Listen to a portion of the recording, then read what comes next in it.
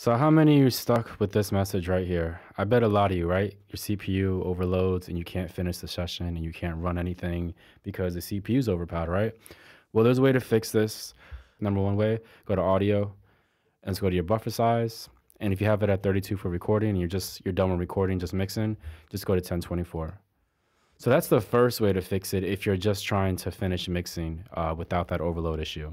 Okay, so the second way you want to fix this is the way you want to do this going down the road, doing more sessions.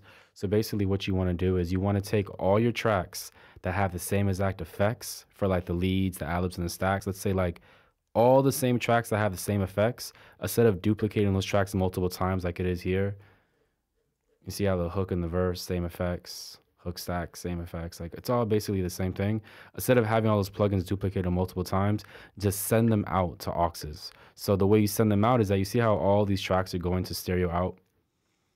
All of these are going to the master stereo. So what you can do is you can go to copy channel strip settings, take this, go to bus 4, name it your leads or your ad-libs or whatever you want to name it. Like this is the ad-lib track, so we'll bust it out to the ad-libs, right? And then take all these effects right here, and you can go copy channel strip settings, and you can just paste it right here. Paste channel strip settings. The only thing I would change though is that change this back to stereo out. There you go. Now you got this track going through bus 6. So this track right here is, so now that this track is going through bus 6, we can take all the effects off here. All these effects can go away now. And then same thing with ad-lib outro. Since bus 6 already has all these effects right here, we can just turn these all off and then bust it out to bus 6, like right here. And now both of these tracks are just using the same exact aux, bus 6, and they're only using the plugins one time. See how there's only one time there, but both of these are going to this?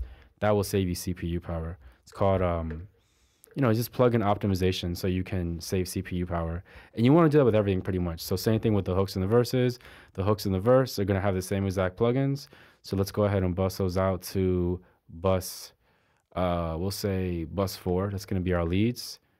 Yep, take all these plugins. Like I said, you can either click them, drag them over, but what I like to do is it's faster, copy channel strip settings, paste it, and then just turn this back to stereo output, and then turn these all off.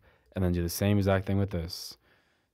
Since we already have, like I said, since our bus leads already exist, we'll just go to bus 4, see all the effects are there, and I'll just turn it off. And now this is doing the same thing with the hook stacks. We'll make its own plugin for it called bus 5 stacks. I mean, all the effects are already there because I guess I did it earlier, but take these all off. And now, instead of all your tracks having all these crazy amount of plugins, look how many there is now. There's only these 3. There's only these 3. Instead of having all of these. And that's how you save a lot more CPU power. So just make sure you're sending all your tracks that have the same effects, you're busting them out to auxes with those plugins. That way you can save CPU power. Yeah, let me know if that makes any sense. It's kind of complicated to explain, but this is what you want to do for future sessions if you want to save CPU power, is just make sure you're using your bussers right. That way you can just send all those powerful plugins out to one busser and then only have to use them once instead of having it, like 4 or 5 times here. Like, you know what I'm saying? Like, look how many, you don't need it this many times. That's why the CPU runs out so fast. So the less you have, the better the more CPU you'll have. But like I said, you got to use your bussers. So send those tracks out to bussers and then, you'll be good, man. Yeah, and just make sure those buses are going to the master and you should be straight. But yeah, that's it.